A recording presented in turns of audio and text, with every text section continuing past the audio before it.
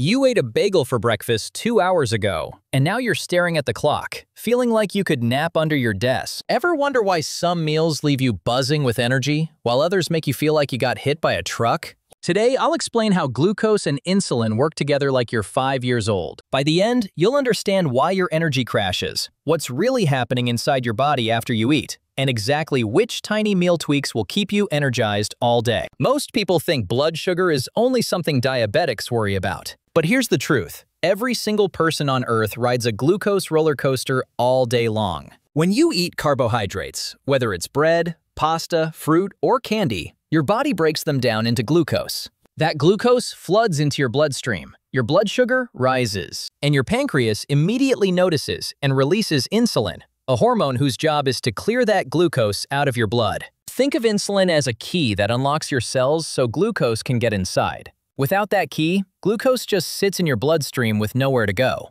Insulin opens the doors to your muscles, your liver, and when those are full, your fat cells. This entire system is normal. It's not good or bad, it just is. Your body is designed to run on glucose. Your brain uses about 120 grams of it every single day. That's roughly the amount in 10 slices of bread, all burned just by thinking, breathing, and staying alive. Your muscles need glucose to move. Your organs need it to function. But glucose can't just float around in your bloodstream forever. Too much glucose hanging around damages blood vessels, nerves, and organs over time. That's why diabetics who can't produce enough insulin end up with vision problems, kidney damage, and nerve pain. So insulin sweeps it up and stores it. The system works. It's been working for thousands of years. But the size and speed of the glucose spike changes everything about how you feel. Here's what you need to understand. A small, gradual rise in glucose requires a small, gentle insulin response. Your body handles it smoothly. Energy stays stable, you feel fine. But a massive spike in glucose, like what happens when you eat a stack of pancakes with syrup on an empty stomach, triggers a massive insulin response. Your pancreas floods your bloodstream with insulin to deal with the emergency. Insulin clears that glucose fast, maybe too fast, and suddenly your blood sugar drops lower than where you started. That's the crash. That foggy, irritable, starving feeling that hits you an hour after a big carb meal. You're not imagining it. Your blood sugar actually dropped below baseline, and your body interprets that drop as starvation, even though you just ate. So it screams at you to eat again to bring levels back up. This is why you can feel ravenously hungry 90 minutes after a huge breakfast. You're not broken. You're just experiencing reactive hypoglycemia, the technical term for that post-spike crash. The size of the spike also determines where that glucose ends up. When your muscles and liver have room, they store glucose as glycogen. That's great! It's ready fuel for later. Your muscles can hold about 400 grams of glycogen, and your liver holds about 100 grams. But when those storage tanks are full, insulin has nowhere left to put the glucose, except fat cells. This is how your body stores extra energy for times when food is scarce. Not because you're bad. Not because carbs are evil. Just because the system is designed to save energy for later, and fat cells are the long-term parking lot.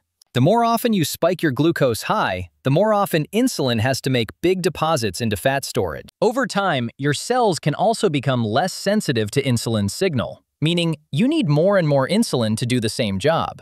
That's called insulin resistance, and it's the root cause of type 2 diabetes. Now here's where it gets interesting. You can't control whether glucose rises or whether insulin shows up. That's automatic. It's metabolism. But you can absolutely influence how high the spike goes and how fast it happens. And that's where the magic lives. Small shifts in how you eat the exact same foods can completely reshape your glucose curve, your insulin response, and how you feel all day long. Start with fiber and protein. If you eat those before carbohydrates, they slow down digestion. Imagine your stomach as a funnel. Carbs alone pour through fast, but fiber and protein clog the funnel just enough to make everything move slower. That means glucose trickles into your bloodstream instead of flooding it. Smaller spike. Gentler insulin response. Longer-lasting energy. You could eat the exact same bagel, but if you eat a handful of almonds and some Greek yogurt first, the glucose response is totally different. Same food, different order, different outcome. One study showed that eating vegetables before carbs reduced the glucose spike by up to 73% compared to eating carbs first. Pairing carbs with protein or fat works the same way. A cookie by itself causes a sharp spike. A cookie with peanut butter smooths it out. The fat and protein slow the breakdown of the carbs. Your body has to work harder to separate everything, so glucose enters your blood more gradually. This isn't about avoiding carbs. It's about changing the delivery speed. Think of it like opening a fire hydrant versus turning on a garden hose. Same water, totally different impact. Then there's movement.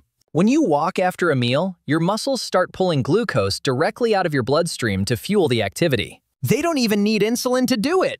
It's called non-insulin-mediated glucose uptake, and it's one of the best tools you have. A 10-minute walk after eating can drop your glucose spike by up to 30%. That means less insulin needed, less chance of a crash, more stable energy. You're literally burning off the glucose before it can cause a problem. This is why cultures that traditionally walk after meals, like many Mediterranean and Asian societies, tend to have lower rates of diabetes. Even weird tricks like vinegar matter. Studies show that a tablespoon of vinegar in water before a meal slows how fast your stomach empties food into your intestines. Slower emptying means slower glucose release. It's not magic, it's just chemistry. The acetic acid in vinegar delays digestion, and delayed digestion equals smaller spikes. One study found that vinegar reduced post-meal glucose spikes by about 20%. Some people swear by it, others think it tastes terrible. But the mechanism is real. This matters to you because these spikes and crashes affect everything.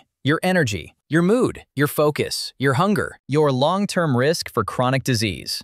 When your blood sugar is stable, you feel calm and clear. When it's bouncing around like a ping pong ball, you feel anxious, tired, and constantly hungry. You might snap at your coworker over nothing, or feel unable to concentrate during an important meeting.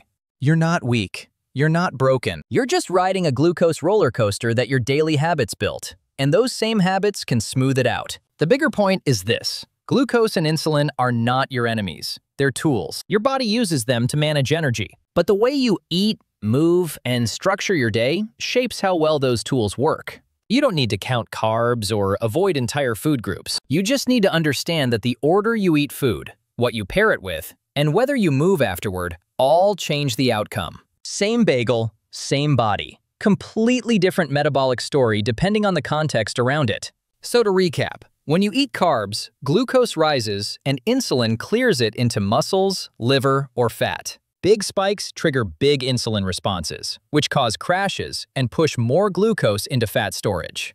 You can't stop the process, but you can control the size and speed of the spike. Eat fiber or protein first. Pair carbs with fat or protein. Walk for 10 minutes after meals. Even vinegar before eating can help. These small changes don't eliminate glucose or insulin. They just make your body handle energy more smoothly. So here's my question for you. What's one meal today where you could try eating your protein or vegetables first before touching the carbs? And will you actually notice a difference in how you feel an hour later?